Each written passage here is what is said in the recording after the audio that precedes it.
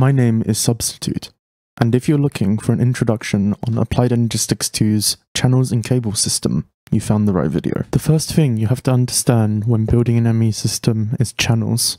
A vast majority of devices in Applied Energistics needs a channel.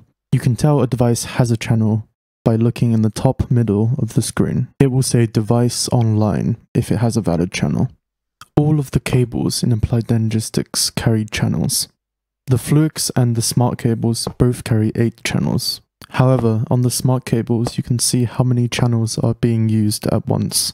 This is where it really helps to have a HUD mod like Jade or the One Probe. This will show you how many channels are being used in your system simply by looking at the cable. Alternatively, the cables also visually indicate how many channels are being used based on the number of lines being shown. The number of channels in your ME system is determined by how your controller is set up. If your system does not have an ME controller, it is considered an ad hoc system and can only hold 8 channels.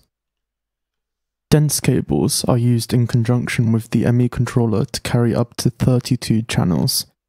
The only downside to the dense cables is their high cost and the fact that they cannot connect to subparts. More will be explained about subparts later in the video. Let's recap on everything we've covered so far. Feel free to screenshot this image, or you can find a download for it in the description below, along with other resources you might find helpful relating to this video. While you're there, consider subscribing so you can see more videos. It is important to note that each face of the controller has separate channels you can use. So with dense cables, you can theoretically have 32 channels on every face of the controller. If you're interested in getting as much out of Applied Energistics 2 as possible, be sure to check out my practical ME controller designs, linked in the description.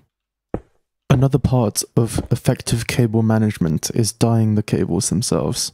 By dyeing the cables, you prevent them from connecting to colors other than their own. Fluix cables, on the other hand, can connect to any color. Another way of managing cables is using cable anchors. These subparts act as a barrier between same-colored cables.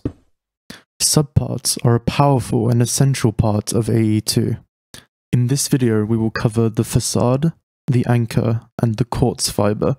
For more information on any of these, refer to my subparts video.